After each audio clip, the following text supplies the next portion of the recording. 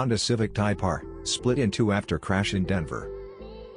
Before we start, please subscribe our channel, and click the notification bell, so that you will be notified for the new video upload.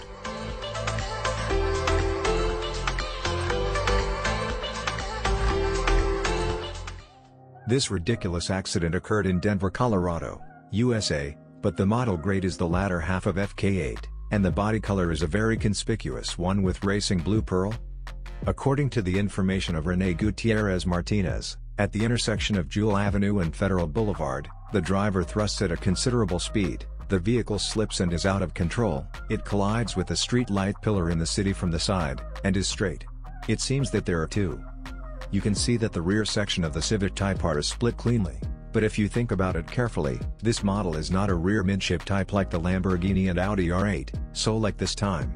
It is a little strange that an accident happens. It seems likely that he rushed in at a considerable speed, but it is a miracle that there were no serious injuries to the driver and occupants in such an accident, and that it did not develop into an accident involving others. And the person who was driving this Type R, but the owner boyfriend, Kevin Acosta, was driving, not only this time, but what so far it seems that he used it on a drive date.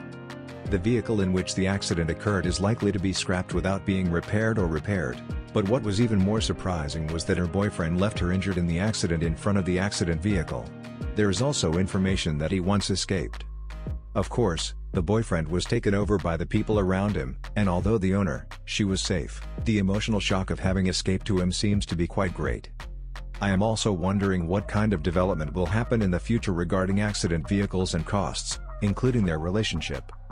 The Honda will obviously be taken straight to a scrapyard, and will never return to the road. However, we would not be shocked if the car pops up for sale at an online auction, as some of its parts, including the engine, might be salvageable. What do you think of this car? Let us know of your comments.